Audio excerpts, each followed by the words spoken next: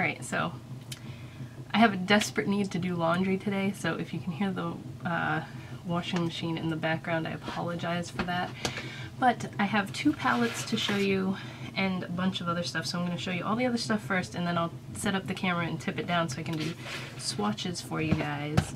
This is probably going to be a long video. I'm going to try and make it as short as possible. So I got a few things from Hot Topic. I had ordered Nickelodeon sneakers, but I can't show them to you because I'm already sending them back because they were too small. They were in, it said on the website that it was men's sizes, so I got a 7 because I'm a 9 in women's. So a 7 in men's is a 9 in women's, and they're way too small. So I sent them back and said, please send me a size 8 instead, and we'll see if that works or if they even have them in stock. But I did pick up a few other things when I made that order. I got a little, I've been super into enamel pins lately because I'm putting them all over my bags, my bag. So I got a little Stranger Things 11, what is that called, like a chibi design, because it's super cute. So I got that one for my bag, and then they finally had my Unicorn Tears perfume back in stock, so I ordered 2 more of these. This smells so good, you guys. This is the one that has the glitter in it. It has like little holographic glitter, but it's so minuscule in here that it doesn't get you all glittery or anything. And then I saw that they had a new one called Zombie Blood, which just looks like this. It's red, which is pretty cool, if my camera wants to focus. So these are normally $5. They were on sale for $3.75, I think. Something like that. This one smells really good too. This is a more like berry-ish scent. I'm guessing it's like a dragon's blood scent. Probably, or like dragon fruit, something like that. That's what it smells like. So then getting into this other stuff, I ordered the Kat Von D Divine palette and the lipstick, which I'm gonna get into the palette in a minute. You guys know I was like her biggest fan, but like lately the way she replies to people and stuff has really been pissing me off. So I don't know, I saw a lot of people say like, how could she do a Divine palette and not put like a pink shade in there? Which the palette I'll get to in a second. The color scheme doesn't really make sense to me. I don't know much about Divine other than he's a drag queen, but anyway, the lipstick comes in a lime green package, which is pretty cool. It's like a muted nude color, which is right up my alley. I don't know why my camera doesn't want to focus today. Let me get my head out of the way. That's what this looks like. I think this is the new formula. She's redone her lipstick formula so many times. But it's very creamy. This is a matte shade. I like the color, but I've never been a huge fan of these lipsticks. Let me hit it on for you. It feels very creamy and comfortable, but it makes your lips look dry. I don't know if it's just this color or what, but I mean, I had the Coven color, which was like the really light lavender, and it was like dragging it across your lips. It was so dry. So at least they're creamier now, but I don't know, it just doesn't make my lips look nice. I do like the color, but yeah. So that's just okay. I liked the lime green packaging. I'm not the biggest fan of the Studded Kiss lipsticks. So the packaging for the palette looks like this. It's got the Divine eyes on there, and the colors are on the back. That's the box, and then the palette looks exactly the same.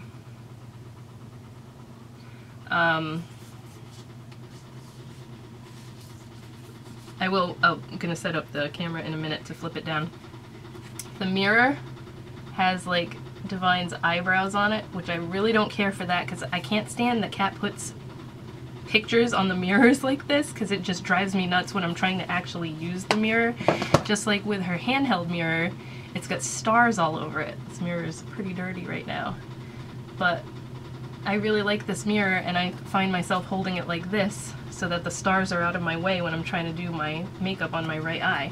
So that's just a little a nitpicky thing that I have, but I don't like when stuff is on the mirror. So, inside, we have these colors.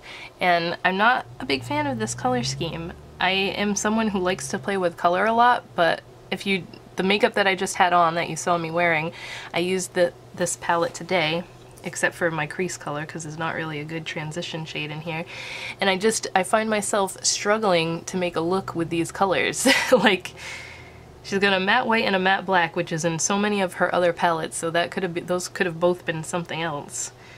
And they're not like super good quality like her eyeshadows usually are. I don't know what's up with this, but I'm not just saying that because she's been aggravating me lately, but you guys know I have every one of her palettes and this one's just not impressing me. So we have Babs, which is a sheer kind of like a white gold shade. I haven't done a video this way in so long, so that is a finger swatch with no base, and then I'm going to do a quick brush swatch right next to it. And it takes some building when you don't have a base, but that is Babs. Good thing I had wipes ready this time. Have the black, which is going to make a mess of my brush. This is Hard Magic. It's just a matte black. It's not, like you can see, just with those two little swipes, it's not the best pigmentation wise. Kind of have to rub in there. There's that one. And we'll do this. Now my phone's going off, it's gonna bug me. This one actually blends pretty easily, but it's got a lot of fallout. Like, it's very powdery. So that is Hard Magic. I really need to get one of those dry, like the brush switch, color switch things, whatever they're called, the color switch brush cleaner. Then we have Baltimore, which is this metallic blue. It's very dry. I find this one hard to apply with a brush. Swatch is pretty, but it's not the greatest, especially for a metallic shade. That is Baltimore. I have Waters, which is a matte, like baby blue shade. I apologize that my nails are so awful right now. I need to paint them. This one's kind of chalky. And this is a color I definitely don't ever use. Like, I don't think baby blue looks good on me at all, so my brush is a little bit wet here, but this is what this looks like. It looks darker because my brush was still damp, but that is Waters. Filthy, which is a deep metallic gunmetal shade. That one's pretty nice, pigmentation-wise and everything. It doesn't want to apply without a base very well. And that one's pretty fallouty too. I used this one yesterday on my eyes, and it was kind of falling out all on my lower lash line, like underneath my lashes. So that is Filthy.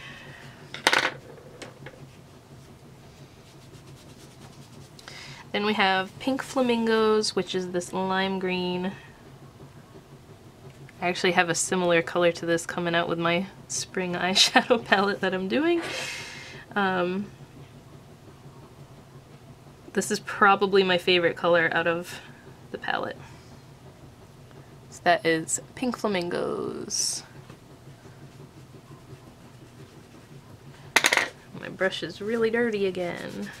I've got to just have like 10 brushes here to swatch these for you guys. And grab another one. Okay, then we have Female Trouble, which is a matte white, which is always kind of a hard color to do. This one is not the greatest pigmentation wise.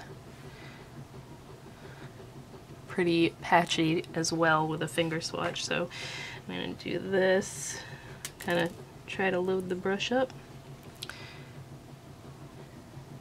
So that's one pass. It's definitely, you need a white, like cream base underneath it to actually make it white. But it's not a very bright white.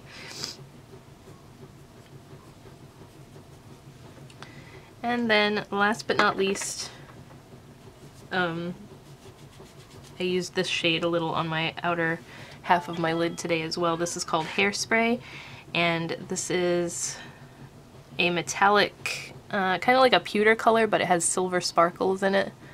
This and the lime green are definitely the best in my opinion out of this palette. That one's very soft and pigmented.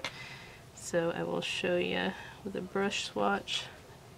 It's more, you have to build it up a little when you use the brush with it, but it's a very pretty, like, reflective color. So that is the Kat Von D Divine palette. I definitely don't think this one is like a must-have. Like, I have all her palettes, so like, even when I saw it when it first came out, or when she had like posted pictures of it, I was like, I don't know how often I'm gonna use that, because that color scheme is just not speaking to me. But because I have all her other ones, I was like, oh, I have to get it. I didn't buy the Metal Matte Mini one, because I see no point in that, because it's all colors that are in the Metal Matte palette, and I already have that. But yeah, this one was kind of a disappointment, guys. I do have to say that. So, not my favorite palette ever from Kat Von D. And then the other one I got that literally just came in the mail is the Too Faced Life's a Festival palette. So it looks like a rainbow. It's absolutely adorable. I've heard a lot of people saying that this is like ridiculous, childish packaging, but I mean, Too Faced always has some pretty crazy packaging, and I thought this was really pretty and super cute. I didn't get anything else from the collection, I just grabbed the palette. The mirror is a little bit tiny. Hi! It's a little bit tiny. It's just shaped like a cloud. And then these are the eyeshadows. So when I first saw pictures of it online, this one, even if you look at the Too Faced website, they had this one pictured as like a pink to blue ombre. That's what it looked like. And in reality, it's really just like a pink with a turquoise duochrome. So maybe that's why they pictured it like that, to show you that it was duochromy. But that's kind of a bummer, because I thought that looked really cool. It just went from like pink to blue. So I haven't even swatched this yet. I'm going to take my pictures for my blog, and then I will be right back, because I'm going to do the swatch pictures, and then I'll come back and talk about it more. Okay, so this one is definitely going to be like my first impressions, because I have not used these on my eyes yet. I just swatched them for my blog post. But I am pretty impressed with the swatches so far. So this is a really pretty palette. It's very colorful, but they have a few like neutral shades in here too, so it's not like a scary, bright, colorful rainbow palette. But it's so pretty. So I'm gonna go around the outer rainbow half here, and then I'll do the inner, and then I'll swatch Unicorn Tears. So the first one is Young and Free. This is a matte, like bright pink. So I do have a little bit of sparkles on me. That is from the swatches I just did, mainly that Unicorn Tears color. I'll do a brush swatch right next to it. Again, I don't have any primer or anything on my hand, so that is Young and Free. I'm gonna have to keep switching brushes here, because they're all like wet and dirty now from all these swatches. Let me wipe my hand off and try to get some of that glitter to go. Alright, Rainbow Life is more of like a corally pink, but it has some pink sparkle in it that I don't know if it's going to pick up on the camera or not, but it's really pretty. It's kind of a unique pink. You don't really see this shade too often in palettes anyway. Swatches are really nice with a brush.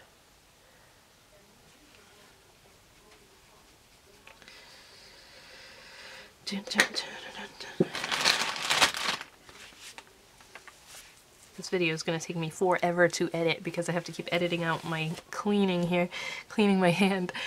Sunset Dream is a really pretty almost like a peach with a slight gold shift to it. All these shadows are really nice and creamy too, which is nice. Oh, please focus. I will use this one.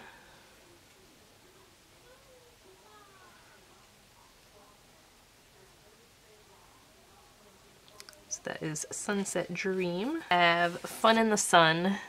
This is so pretty. This is like a gold. It has like a, I can't really tell if that's green or not. It's got like a greeny duochrome shift to it. It's so bright, like a bright ass gold. And then I will do a swatch with a brush. Whoops, I just jabbed my brush in there.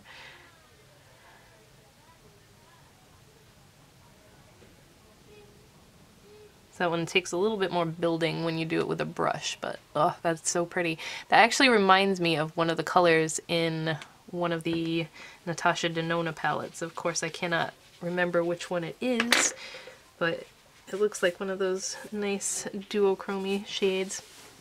Then we have Fireflies. This is an olive, like a metallic olive with a gold shift.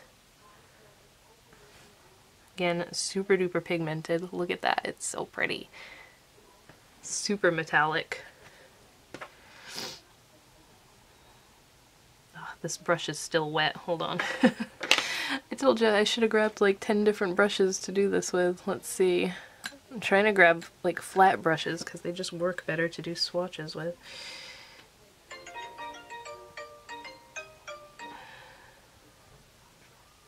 So this one does not want to pick up very well on a brush. So maybe that's going to have to be one that I apply with my fingers instead, but it's so pretty. Look how pigmented it was when I did it with my finger. And of course I don't have a base or anything, so that's affecting it too.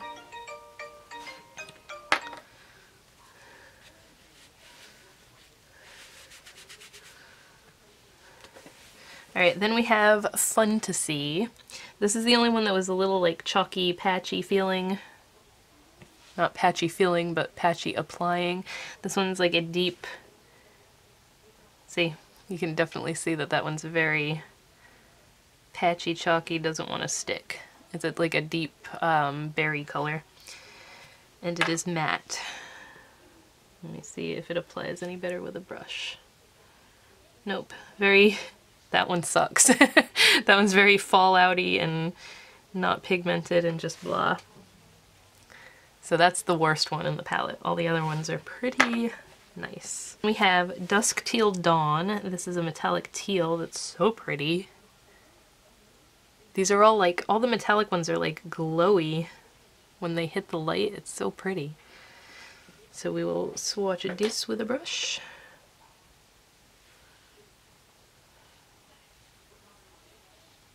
Build it a little bit.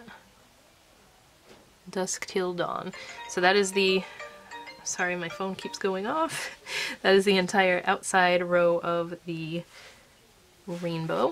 Euphoric, which is another, this is like a metallic light champagne-y peach.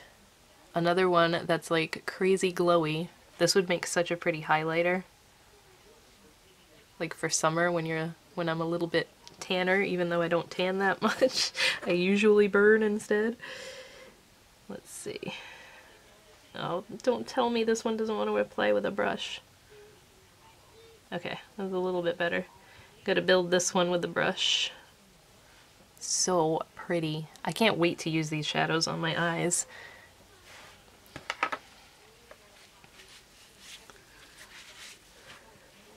Then we have Desert Vibes, which I definitely appreciate that they put in this because it's mostly a colorful palette, but you need that transition shade to like get a full look out of just using one palette. And that one's really nice and pigmented. Very, oh please focus, very creamy matte transition shade. Kind of like a camel color, camel brown. It doesn't want to apply with a brush. Doesn't have much fallout though, considering that I'm trying to build it. That is Desert Vibes. But Beamin', which is another one that would make such a pretty highlighter. This is like a blinding white gold. Look at that. It's even crazier when you swatch it because it's so pretty. Well, you can see, if my camera would like to focus today, the way the light hits it, oh, that's so pretty. And I'm gonna, hoping that this picks up on a, this brush is kind of fluffy, so I'm wondering if that's why it's not picking up as great, but this one seems to do pretty well. You can see the gold more when it's applied with the brush. It looks more white over here and more gold over here. We have Mystic Rain, the one that I thought was going to be like an ombre effect, but it still is really pretty. It's like a lavender pink with a teal duochrome.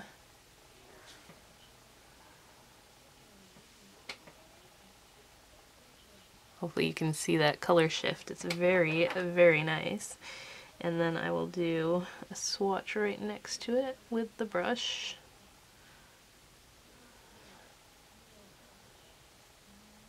So pretty. I like that color a lot. That's going to be a really pretty, like, all over lid color for springtime. Kind of reminds me of Easter shade. And then this one is Artist Pass. So this is very duochromy. This is like a deep reddish burgundy with a tealish duochrome, very metallic.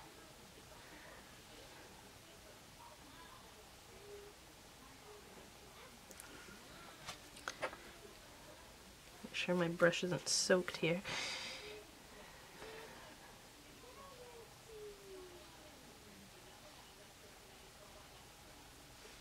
Yeah, it definitely has a berryish undertone to it.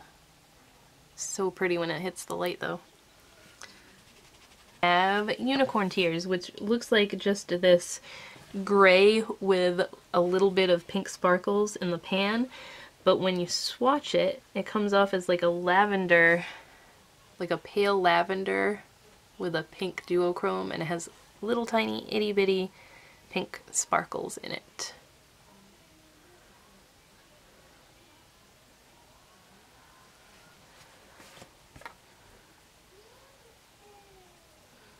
And this pan is definitely big enough to use it as like a face highlighter.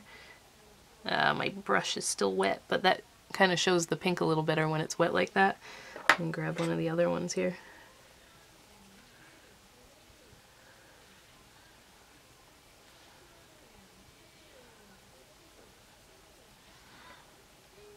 Very pretty. So there you have it. That is the Too Faced Life's a Festival palette. I was very excited when I first saw pictures of this one and signed up for the mailing list and everything, so I knew what day it released.